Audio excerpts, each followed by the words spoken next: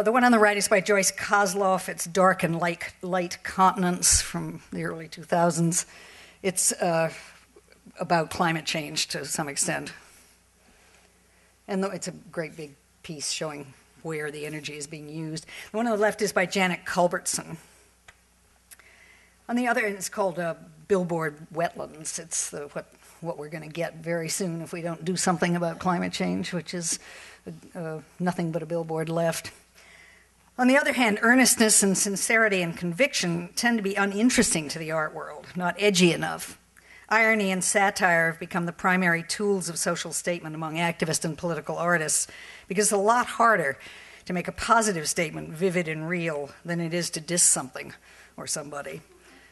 Yet most people, regardless of class or education level, need some kind of entrance, some clues within the art or in the titles for those viewers who don't get it.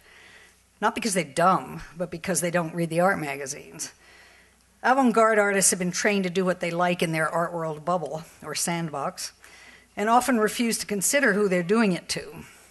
In the process, they've lost a lot of public support and have fed into the righteous fury of right-wing nutcases. I certainly don't feel that artists should pull their punches and try to please everybody. Self-censorship is really the greatest evil of all. But just to make people mad is an adolescent pursuit and not worthy of the role art's supposed to play in society.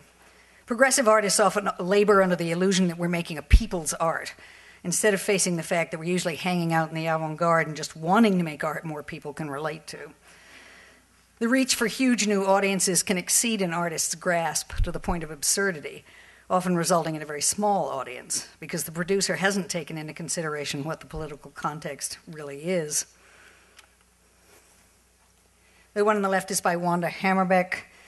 If you can't read the thing at the bottom, it says nearly 1/3 of the species extinct in our lifetime. The one on the right is by Rebecca DiDomenico, done for a show on climate change. It's called Between Worlds, Wildlife Adapting to Climate Change. So she's made all these weird hybrid creatures that will have to be around. So art isn't any different from life when it comes to ethics. The labyrinth beckons, every situation is loaded. But art isn't life, you can argue. Art has a kind of permanent innocence in this culture. We expect very little of it. We expect nothing of it. We expect everything of it, depending on who we are. The real problem is that art itself has no genuine context in this society. And my favorite line about art and life comes from the Fluxus artist Robert Filliou. Art is what makes life more interesting than art. The one on the left is a rape that needs focusing, I think, or that left projector always has problems. It's a rape piece by Ana Mendieta, made when she was in graduate school in Iowa. People were told it was a performance piece, if you can use that word for this kind of grim subject matter. But people were told to go to a certain place in the woods, and they came across her body. The one on the right is by Deborah Bright, a wonderful series called Dream Girls, in which she inserts herself into famous movie stills. So she's getting to light the lady's cigarette. So around 1970, feminist art brought with it the resurrection of content, of narrative forms, of traditional arts, autobiography, storytelling, performance, documentary photography, affinities with the politics and creativity of global cultures, all ways of bringing the details of daily life into the art context where they can be understood within a broader frame. I've always been obsessed with the collage aesthetic that defines so much feminist art, and I say this every time I talk or write, it seems like. Collage defines so much feminist art as sort of layered, cumulative mode. From Hannah Höch to Deborah Bright or Ana Mendieta, collage or montage has always been a particularly effective medium for a political art. Humorous and hard-hitting, it can bring separate realities together in an endless different ways. Collage or montage, though it was first exploited by modernism, is also the core strategy of postmodernism, if that's still around. It represents a dialogic approach. Collage is about shifting relationships, juxtaposition and superimposition, gluing and ungluing. It's an aesthetic that willfully takes apart what is or what is supposed to be and rearranges it in ways that suggest what it could be. Collage makes something of contradictions. It contains the possibility of visual puns and accessible contrasts and irony. It's also the medium of surprise, which can shake us out of our stupors.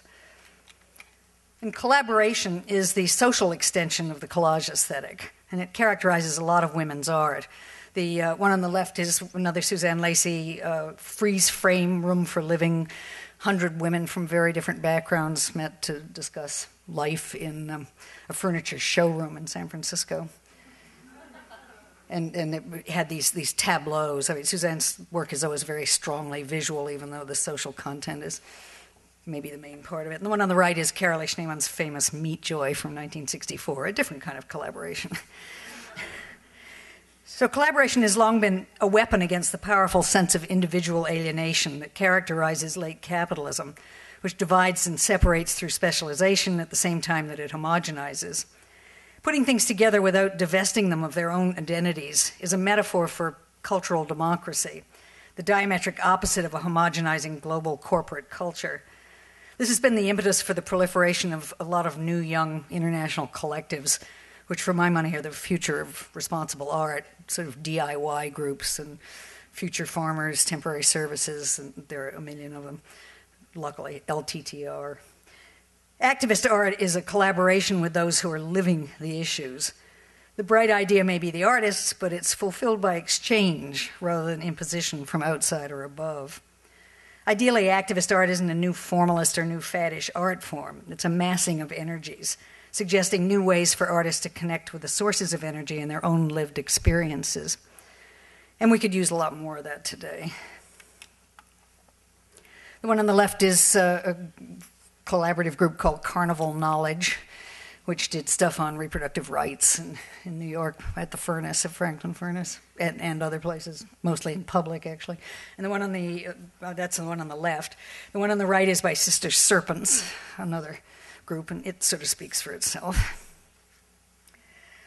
I wrote in the 70s, and I still earnestly believe, without much confidence of satisfaction, that women are in a privileged position to satisfy the goal of an art that could communicate the needs of all classes, races, and genders to each other, and get rid of the we-they dichotomy to as great an extent as is possible in a capitalist framework.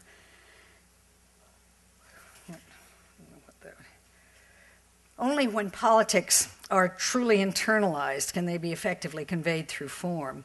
Those of us who identified with socialist feminism in the 70s and 80s were struggling with the contradictions between Marxism and feminism, horizontal and vertical class structures.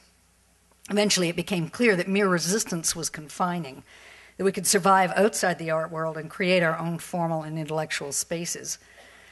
Feminism's greatest contribution to the future of art has probably been precisely its lack of contribution to modernism, I pontificated in 1980. Modernism was about consecrated truths, and feminism provided a rupture, a real paradigm shift, to use an overworked phrase. Truth with a capital T hasn't been the same since, but precisely because feminism escaped or ignored the modernist canon, it was a watershed that had huge impact on contemporary art of the last 30 years, an impact that is, of course, usually ignored. As Elizabeth Hess once said, people would say nothing ever happened in the 70s. What they meant was feminism happened in the 70s. This is the one on the left by Valerie So. It's called Mixed Blood from the 90s. And the one on the right is Pests, a group of women of color who sort of paralleled the Guerrilla Girls in New York on street stuff. At one point in the 80s, a woman told me I wasn't considered a feminist anymore because I was too interested in the third world. I was seriously alarmed at such a narrow definition of feminism, but it highlighted a problem for feminist art activism, which was the lack of solid, ongoing exchange and support for lower-income women and women of color, as though they were offshoots of the generic women's movement, white women's movement, what's now been conflated into a vague and boundless diversity. Add a woman of color and stir, was the acid comment of one critic of tokenism. The very notion of integration into our movement instead of co-founding and equal beginnings indicates how this became the great failure of second-wave feminism. Good intentions were rampant, but so was ignorance and sometimes arrogance. This is one on the right is by Young Soon Min, a Korean-American, an activist and curator and what have you, and teacher. The one on the left is by Juliet Sinajani, Navajo. who is one of my favorite artists. So we, and I include myself, all too often manage to place ourselves in the colonial position of gatekeeper, in control of the overview, giving voice as though it were ours to give. As Audre Lorde wrote, it's not those differences between us that are separating us. It's rather our refusal to recognize those differences and to examine the distortions which result from our misnaming them. End of quote. Post-colonial scholarship has put some of these failures in perspective, as has the recognition of the violence of the very act of representation, to quote Edward Said. But I don't think feminist artists have given up yet on the polyphonic voice, the braided chorus of many experiences. We're slowly learning to read between the dots, to see the flesh and blood beneath the makeup and the make-believe. In 1992, 3 Navajo graduate students at the University of Colorado, Melanie Yazzie, Laura Shirley, and Ken Yazzie, used self-portraits in a way to confirm their connections to the land and to reframe the relationship between fake and real. Their installation, 3 Little Indians, presented crudely touristic cutouts of Navajo modeled on the conventional head-through-the-hole backdrop with an array of stereotypical Indian pictures.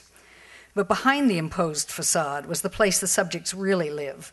And you see that on the right with Melanie's self-portrait, translucent photographic portraits overlaid on the delicate tracery that is the mapped Navajo Nation, the land in which they are rooted. The backdrop is reality, the facade is fake. The land base is the context, as is historic displacement from that land base. I know many of my own epiphanies around race and class came while working with the Heresies Collective. Founded in 1976 by about 20 women. I remember 9 of us were Aries. That's not a good sign. There were artists, writers, filmmakers, and anthropologists, all white, of course. We published a journal of feminism, art, and politics that lasted 12 years and established a shorter-lived school. Heresies was the first time I felt that I'd written about feminism and left politics within a comfortable context. Each essay constructed from dialogue with my peers, which included incendiary brainstorming, fierce disagreements, passionate rants, and the inevitable self-crit. Criticism, self-criticism, for those of you who've never gone around the circle dissecting virtually everything that was said and done. The various issues of heresies on lesbian feminism, racism, the goddess, sex, propaganda, ecology, media and class, women's traditional arts, and so forth, were each edited by a separate collective and overseen by the Mother Collective, a process by which heresies created an ever-expanding community that survives 30 years later. There are 3 of us in the audience today. It's this kind of experience that keeps a feminist in the fold. And if you want to know more about heresies, the film, I was going to say, if you haven't shown the film at Smith yet, why haven't you shown this film at Smith yet? But it has been shown in Northampton, and it's coming on at 3:30 this afternoon. Directed by Joan Brademan, who's here in the audience, and lives right here in Northampton. I'm assuming that it will be shown at Smith more than once. Oh, I'm sorry, I forgot to explain these. The one on the left is by Mae Stevens, called Mysteries in Politics. During the heresies period, it's her works on Rosa Luxemburg and her mother in the background, and Amy Silman, Elizabeth Weatherford, Suzanne Harris, who died very young, unfortunately, Joan Snyder, Betsy Damon, and I think Harmony's in there someplace. Anyway, there were a couple of these pictures. Oh, Pat Steer at the left. And the one on the right is also a heresies thing. It's called A Room Full of Mothers by Sabra Moore, who also lives in New Mexico, where I do.